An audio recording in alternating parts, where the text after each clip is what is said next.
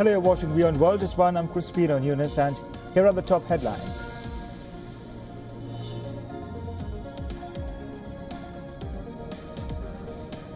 China says it has suspended talks with US on nuclear, non-proliferation and arms control, citing Washington's weapons sales to Taiwan. The two sides held talks on nuclear arms control in November in a bid to ease mistrust.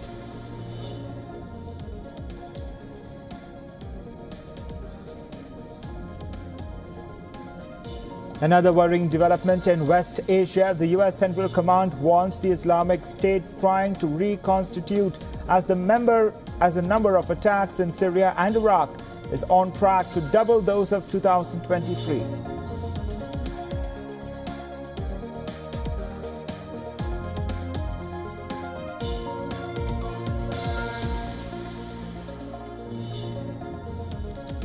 A grand procession of Britain's King Charles III is set to reach Westminster for the state opening of the new Parliament.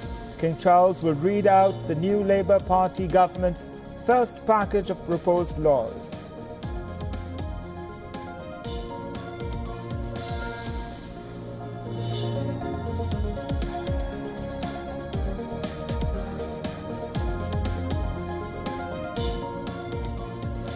South Africa's former president Jacob Zuma to face a disciplinary hearing of the African National Congress today.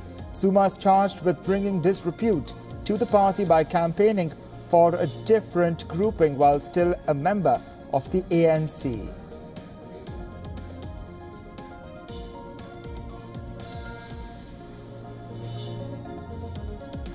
Italy's competition watchdog begins probe against luxury fashion groups Armani and Dior. Inspections carried out at their offices. The two brands allegedly used suppliers that underpaid and overworked their staff.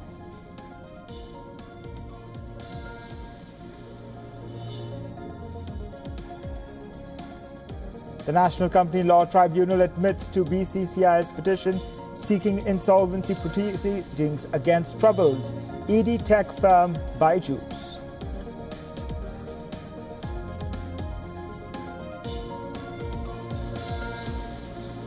For all the latest news, download the WION app and subscribe to our YouTube channel.